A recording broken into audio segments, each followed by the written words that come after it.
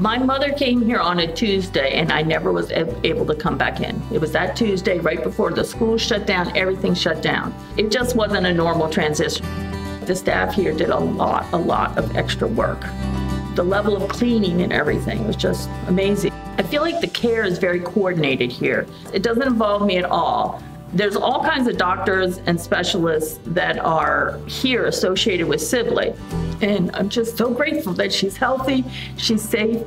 Ironically, even though this is assisted living, I feel that in many ways she's more independent here.